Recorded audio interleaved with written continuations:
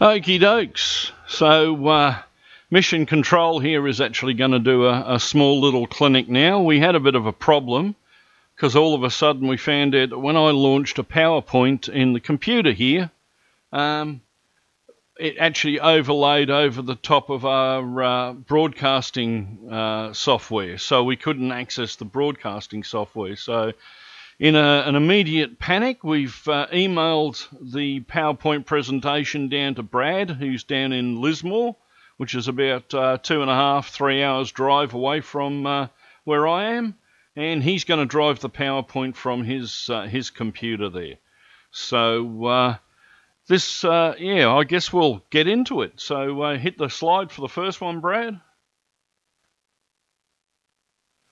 Okay, so this PowerPoint, this presentation I'd put together for the convention in Kansas City a couple of years ago. So it gives a bit of an explanation about where we're from. Most of the guys that you saw tonight from Australia are from Queensland, and Jerry is from New South Wales. So if you see the map there, he's just a little north of Sydney, and I'm just a little south of Brisbane. I'm about an hour away from Brisbane. So that's a little picture of Australia for all the people that don't know where we actually are. Okay, hit the next one. So who am I? I live on a place called the Gold Coast. There's a little picture of the Gold Coast. That was just to tempt the people in Kansas City because they probably haven't seen beaches in a while. But yeah, it's a nice place to live. It's the holiday resort basically of Australia. A lot of overseas, a lot of Chinese, a lot of Korean visitors come here as well. So I guess you can hit the next slide. And I'm a member of the NMRA down under, as Duncan mentioned before. I actually used to be the Div 1 Super till Duncan took over. I was the Div Super, I think, for about 10 years, 10.5 years. And great bunch of fellas. That's a club meeting that was held down in Sydney. So there's a few guys decided to have a bit of a photo out the front. But anyway, enough about me and where I'm from and what I do. Hit the next slide. I forgot to mention I model Victorian Railways. So you've seen a couple of other New South Wales trains lately on the last couple of presentations. Well, here's where you'll see the classy trains. They're Victorian Railways. I model the 1983 era. And in that era, we actually had the old blue and gold, which is that X-Class in that photo. They were phased out, and there was a tangerine and grey colour scheme that came in. And it's tangerine, it's not orange. So that's a little photo there of Spencer Street Station in round about 1983. So that's what I model. So we'll hit the next slide. And if you hit it again... Okay, so this clinic is not actually about a rustic old steam engineer in his quest to find the best baked goods around. It's actually, if you hit the next slide, and hit it again, and again, it's actually about creating a DCC system with a Pi SPROG Raspberry Pi 3 mini computer. So we've got a few things out there now like Engine Driver, which is an app that runs on your Android or smartphone or tablet. And we used to hook those up to computers and DCC systems, and we could have a wireless control system for our layout at a very minimal cost because the software to run it was free. And generally, you just get somebody's old used iPhone or Android phone, download the software in there. You didn't need a SIM card or anything in the phone or the phone to work, and you could use it as a wireless throttle on your layout. So if we click the button again, oh, that was the other board. So what happened is our friends at SPROG, so I've hit the button again and hit it again. So so in the beginning, I always, ever since I had a DCC system, I started off many years ago in the early 80s with a Solada system. And that came out of Italy, and it had 5 decoders, and you had 5 knobs on the controller. Each decoder was color-coded, and each dial or knob on the controller was color-coded. So if you turn the right control knob to the right, the red control knob to the right, the red loco would take off and run, the one that had the red decoder in it. So it was very primitive. I then got a lens system, and then after finding out what the price is to buy parts for a lens system, I got rid of it and I bought one of the very first Digitrax systems that were released. I've actually got one of the old UT1 throttles here from Digitrax, and it only has 4 functions and 2-digit addressing. So yeah, fairly old. But I always wanted to have a wireless system. Now, even now, you can buy DCC systems with wireless. NCE, Digitrax, all the major brands have wireless. But they're fairly expensive. Like in Australia, a Digitrax wireless throttle is going to cost you the best part of 400 to 450 Australian dollars. If we do the quick conversion into American dollars, that'll be probably about $53.67. Because the way our dollar's gone at the moment, it's not good. And a lot of these manufacturer ones don't actually show the information that you can get out of a Y throttle. So if we hit the slide again and move on to the next one. So this system used JMRI using the mobile phones. What is JMRI? Well, I think everybody that's probably on here would know about JMRI, but we'll just have a quick rundown. It's a suite of programs that is built by model railway people, for model railway people, and it costs you nothing. It started off with a program called Decoder Pro. They then added Panel Pro, and since then they've had a plethora of other functions to the software. As you heard Duncan earlier on talking about his operating sessions, he actually uses the operations part of JMRI to generate his lists and his paperwork. Jerry, who was on earlier, is a prolific installer of sound decoders in locos for people in Australia. He's probably doing about 2 or 3 a day. He's flat out at it. He went into retirement, and I think he started a bigger business. He uses Decoder Pro extensively for setting up and tuning the locos. So it's a very, very, very powerful piece of software. We hit the button again. And as it says there, Decoder Pro was initially designed to do programming of the locos through Decoder Pro. And in JMRI is a section called Wi-Fi Throttle. And that allows you to use an app on a mobile device. And if you click the button, I think twice, it'll bring the text up. So Wi-Fi throttles is a method of controlling your trains via a mobile device, like a smartphone or a tablet PC in JMRI. If you hit the button again, and you ask what a smartphone, well, a smartphone is basically any touchscreen phone, apart from the Windows ones that were around a few years ago. So mainly iPhone or Android devices. But basically, if you've got a touch screen on your phone, it's most likely a smartphone. And then the tablet devices are things like iPads and iPods. To give you some example, on my layout at home, I don't have any control panels, but I have a number of old iPads and iPod and Samsung tablets that are set up through Y-Throttle to actually work as panels through the Panel Pro software. But that's another whole clinic on its own. So we'll hit the button again and move on to the next one. So in the old days, how did we have to, if we wanted to use Wi-Fi throttle, how did we do it? Well, first we needed a model railway that was connected to a DCC system of some shape or form. So there we got a picture of a layout and a DCC system. And if we hit the button, I think twice, we get a computer. And if we hit it again, we get a wireless router. So we also needed a computer running JMRI. And then we needed a method of connecting it all up together. So we needed an interface that connected our DCC system to the computer. And then we needed a wireless access device like the wireless router there, or as the English people will probably be saying, router. I don't know. To me, it's a router. So we need a wireless router as well. So if we hit the button again, I think it'll bring a picture of up or what. Hit it again. So a mobile device is connected to the wireless router as the PC. So the PC was connected wirelessly to the wireless router. So was the mobile device that's here.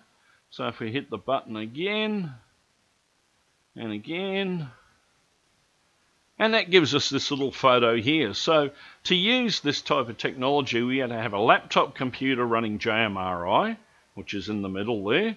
We needed a DCC system of some sort to talk to our trains so we could run them. And then we needed an interface unit, which is at the bottom left-hand corner of that image, showing the interface unit connecting the computer to the DCC system. And then on the right, we've got our wireless router, which allowed our wireless devices to connect to the computer. So it was a lot to do. Now, if we hit the button again, and again, and maybe again. Okay, so our club, I'm involved in a club here on the Gold Coast, and one of our major things is to attend as many shows and as many events as possible. As you could probably imagine, this year we've attended none because of the problems that have been plaguing the planet. Our club members all, we sat down and said, okay, well, what DCC system we're going to use on the exhibition layout that we were building. And some want, we've got people that are model European, they've got SPROG DCC, we've got others that have got Lens, we've got others that have got Digitrax, NCE, I think there might be one easy DCC member in the club. So it was a bit of a fight to sort of what system we're going to use, but everybody had a mobile phone. So I said to them, well, look, you use this technology, it just requires someone to go there and set it up all the time until we can find out a way of maybe using this technology a lot easier. So if you hit the button again, so that's what we were aiming for in the end. We wanted a system where you could just plug the power into the layout, start the application on your mobile phone, connect to the layout and run trains. There had to be no setting up of a PC when we set the layout up, no setting up of JMRI, no setting up of a wireless router, no DCC system to set up either. All we wanted to do was go there, put power into the layout, pick up our phones and be able to run trains. So we hit the button again. So this brought us onto this technology. I started having a little look around and there was this thing called a Raspberry Pi microcomputer, or single board computers, SBCs, some people call them. And they were developed in the United Kingdom by the Raspberry Pi Foundation. And it was to promote the teaching of basic computer sciences to schools in developing countries where they can't afford to buy computer equipment. So they made this little device, and I think if you hit the button again, we might get a picture of it. There it is there. They made this little device, the Raspberry Pi 1. And it could run some basic functions. It had network capability. It had a HDMI output. It had a couple of USB ports, so you could connect up a keyboard and a mouse.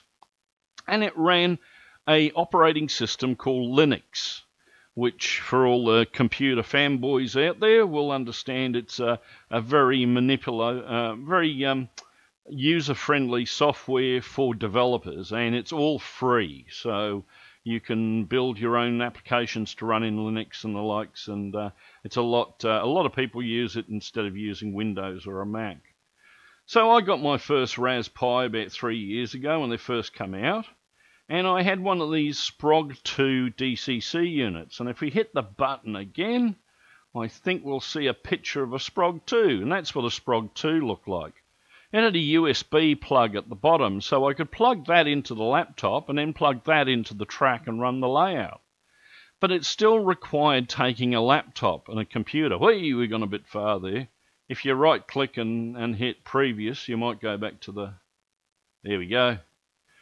So yeah, so it was still a bit hydraulic. There was still stuff that our club members would have to set up. Now, a couple of the guys in our club are in their, in their 70s. They're not computer savvy. They want something very simple. So even this solution didn't really cut the mustard with us.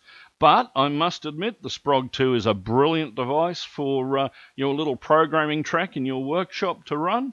I do a clinic on the SPROG 2 and how I use it, but again, that's another clinic, and I'm not going to diversify or get drawn away. So hit the button again, and we'll move on to the next slide.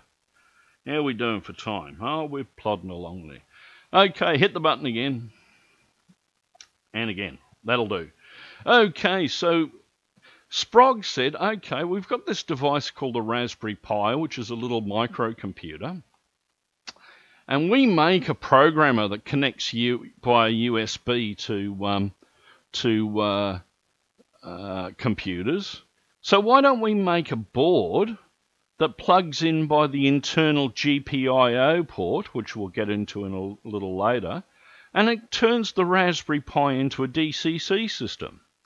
So they brought out two boards, the Pi SPROG 1 and the Pi SPROG Nano. The Pi SPROG Nano was never really accepted and is probably, I don't think, available anymore. The Pi SPROG 1, I bought one of these about 3 years ago and took it to the Australian Narrow Gauge Convention. And next minute I had people want to know where they could buy them from, and no one in Australia sold them. So a couple of email messages here and there, and next minute I was buying Pi SPROG 1s and assembling them and loading them up with the software and sending them out. So there's probably about 320 of them, I think, now in Australia. So anyway, next slide. That's it, hold her there. Now, so we've been talking about the earlier Raspis. I started off with the Raspberry Pi 1. Well, they released a couple of new models as this technology was not only being used by model railroaders, but the maker community was using it quite extensively to run 3D printers and 3D CNC machines and the likes. The robot people were using it quite a bit for their onboard PC in robots.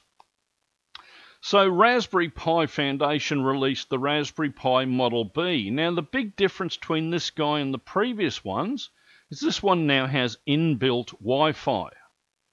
So we can now load the Raspberry Pi up with JMRI, which has our free software in it that allows us to use a mobile phone to drive our trains. And we've got a board that we could plug into the top of this to give us a 2.5 amp DCC output.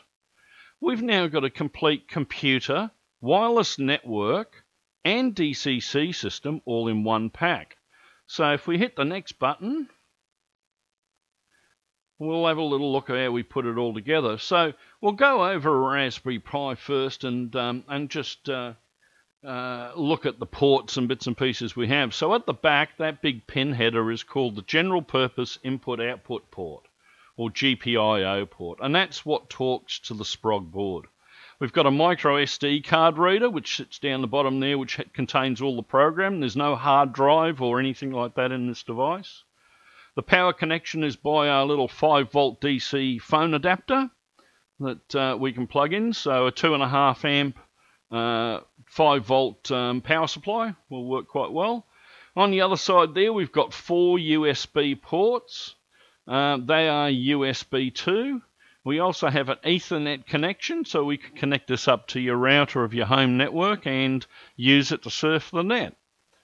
We also have an audio line output, so we can take the audio out, and we have a HDMI connection, so we can connect up a monitor.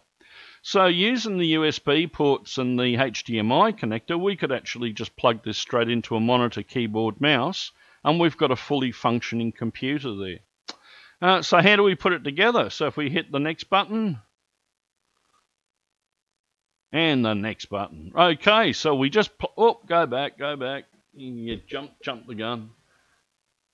So all we do is plug the Pi SPROG board into the GPIO header, and that's our DCC system and our PC all assembled and built.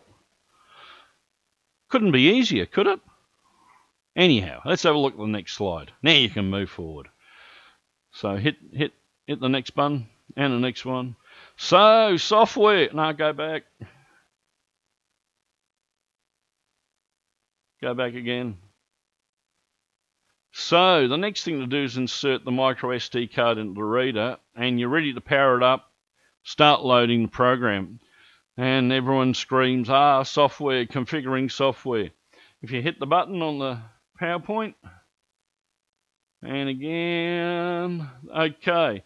So if you buy a board or a complete system from SPROG in the UK, or SPROG in the USA, or off myself, you can also buy a pre-configured SD card, which will have you up and running within 2 seconds. It already has JMRI loaded. It already has the Linux operating system loaded.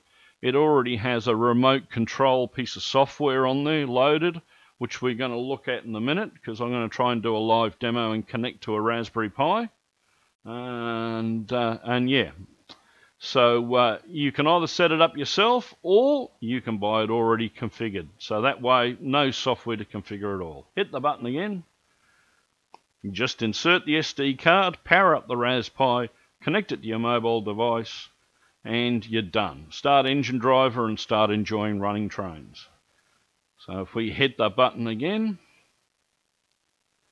So now we put the thing together. It looked a bit odd, just 2 circuit boards stacked on top of each other. So we thought, okay, what am I going to do with the case? So I thought we're going to have to do something here. So if you hit the button again and again.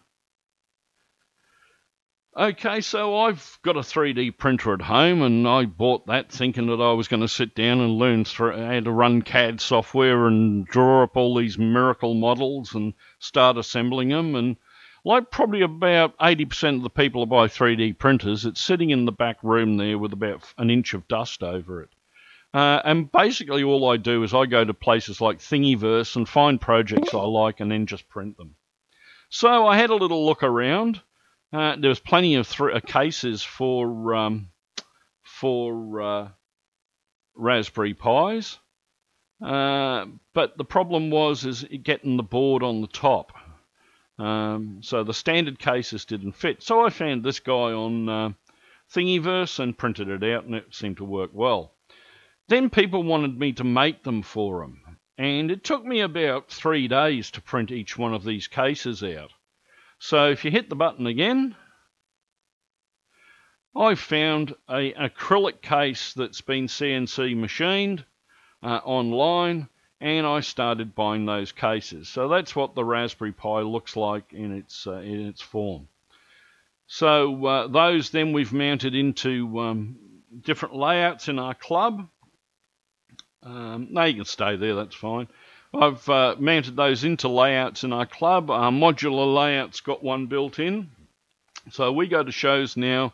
There's one power socket on the layout once we've clipped all the modules together. You plug that in, go get a cup of coffee, come back, get your mobile phone out. All the members' phones are pre-configured to automatically access the Raspberry Pi, and bang, they're off and running trains. And we've used that system now at the shows that we attend for probably the last 2.5, 3 years. And we've had a couple of problems at one stage, but we've got those licked, I think, now. Now, there's a bunch of links on the page, so if you want to buy the stuff yourself and you want to set it up yourself, because, again, this is all meant to be DIY DCC. There are all the links you will need to buy the bits and pieces or download the various apps that we'd need.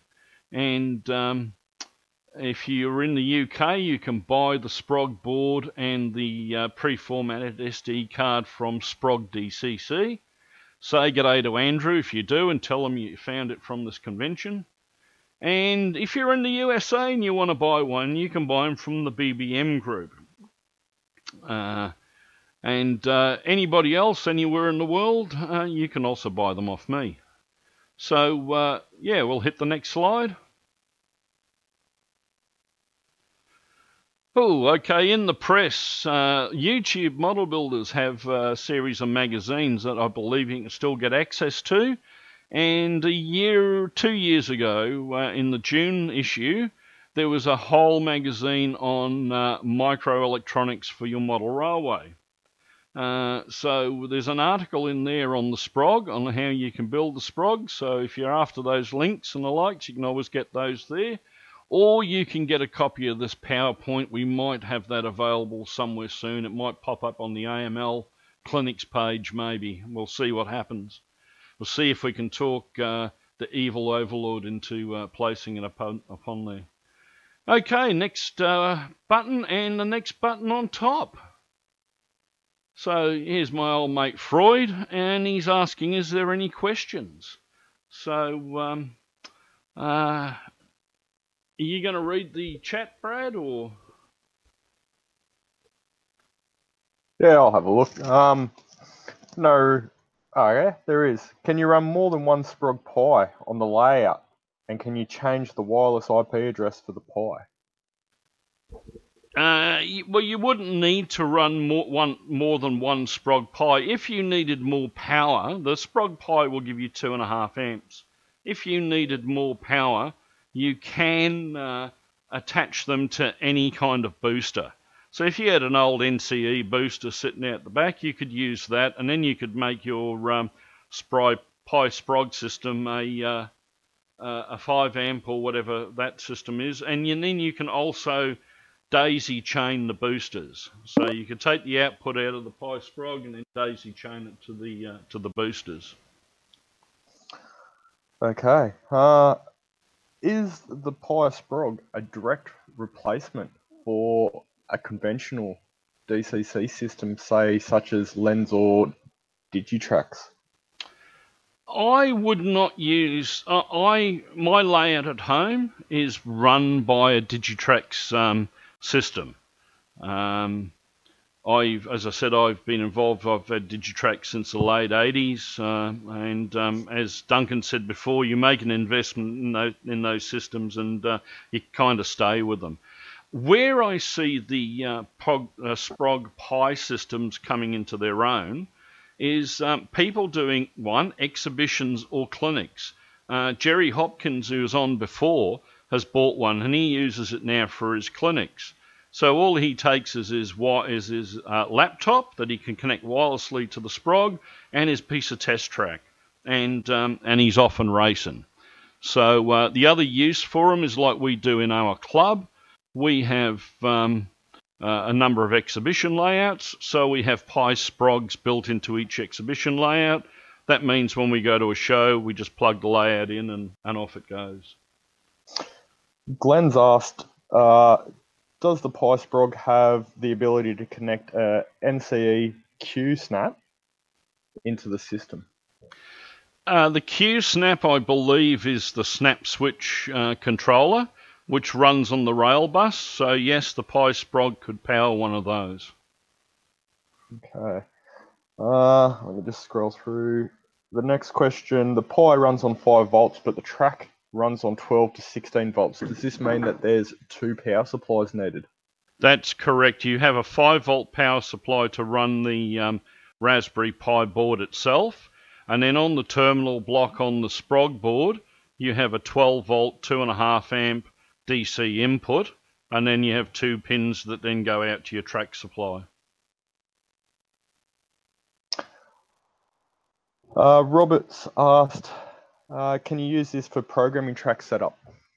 You certainly can. I've sold a few of these where people have had their layouts either under the house or in a shed out the back, and then they've had a little workshop in the house, and they've bought a Raspberry Pi SPROG and just set that up on their little bit of test track on their workshop, and then just plugged in a keyboard, mouse, and a HDMI monitor, and they've had a fully functioning JMRI system that they can program their locos, they can program their decoders, they can save their roster entries in there and archive them.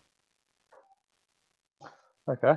Can you just explain the 3 different ways that this system can be used? So you've touched briefly on the headless system that your club used for display layouts.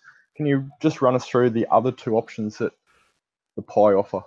Okay, well, with the Raspberry Pi, it has in the preload in the SD cards that we sell them and the manufacturer sells. It has a copy of a program called VNC. So when you actually power your Pi up, the VNC will automatically wirelessly be looking for any computers that have got that VNC software running on it. Once it does, you can then connect your laptop computer to the Raspberry Pi through VNC Viewer, and you can see the desktop of the Raspberry Pi on the VNC Viewer. If you wanted to, we could risk life and limb and see whether we can actually... I've got a Raspberry Pi powered up here, and I'll show you how that system works. And of course, the other way is having a keyboard mouse plugged in, so you can directly control it, and then the other way is running it headless, as we said before. So let's see if I can get VNC to work. So just while you're attempting that, there's a couple in the chat of asking what sort of dollars here in Australia that they're worth. I'm guessing the best way is to shoot you an email. Yep. Yeah, send us an email. They're round about it depends on what the dollar is at the time when I get the boards, but they're round about the 250 mark, 270 with a power supply, and that's in South Pacific dollars. So again, it'll probably be about $43.67 in US dollars. Yeah, okay. Look, these are a good system. Like, just while you're getting that loaded, I actually run one personally on my own layout, and I log in via VCN, and yeah, I really can't fault it. I've pretty much done away with my lens system for the same issues or reasoning that you mentioned, is the cost of parts and probably the lack of modernisation that lens had in the last 5 years. So yeah, definitely a good alternative to some of the other mainstream DC systems that are out there.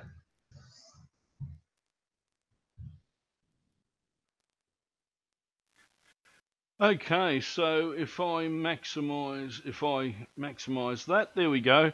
So that is the desktop of the Raspberry Pi. So we're now connected wirelessly to one of the devices I got on the other side of the room that's actually powered up, and we've just connected straight in here. So you can see there's JMRI already running, and it's already set up to start up the Wi-Fi throttle. So now all we have to do is start a mobile phone, connect it, and it would appear in here, and we can start driving trains. But as you see, it is a full version of decoder of JMRI. So we can go to the roster. There shouldn't be anything. Oh, there is stuff in here. Look at that. That's a bonus. And we can maximize it. So there's all the roster in there of all these high-quality Victorian Railway stuff, V-Line. I don't know why there's an Amtrak there. That must be a spelling mistake. But anyway, so there's the JMRI roster where you can set up a new loco and all the rest of it, just as you would do on any other computer running JMRI. You can run Panel Pro as well. So if we wanted to, we could open up panels. Let me see, being as the roster's there, let me see if this panel will actually open. Here we go. Now I'm going to crash the system completely. Okay, so it was a demo board I was working on, but there's the panel. Now, if this was actually connected to a system, I could control the points just by clicking the elements here. Or if I output this via the web server to a tablet, you could just touch the elements in the drawing and the points would change. So yeah, you could use this device to set up JMRI. You could write panels in this inside, save them, put them on a USB stick, and then bring them out to your layout in the shed, and then apply them to your JMRI in the layout of the shed. So let me see if I can close this without crashing everything. Okay. But as you can see by the desktop of the Raspberry Pi, it's very much like using a Windows machine. Control, paste, cut, copy, they all work the same in here as it does in Windows.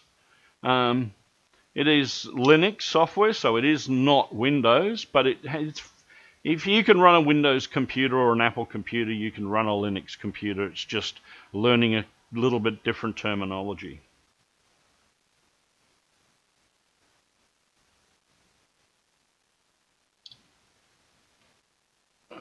Okay.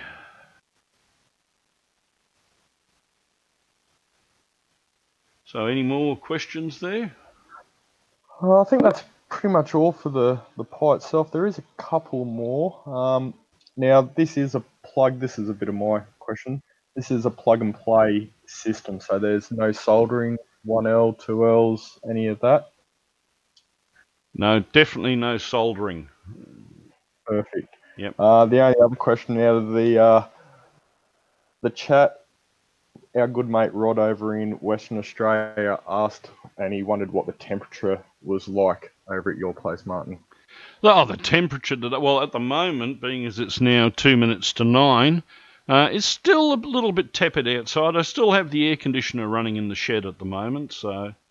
But then again, I do come from South Wales in the UK, so, you know, anything above about 10 degrees is hot for me.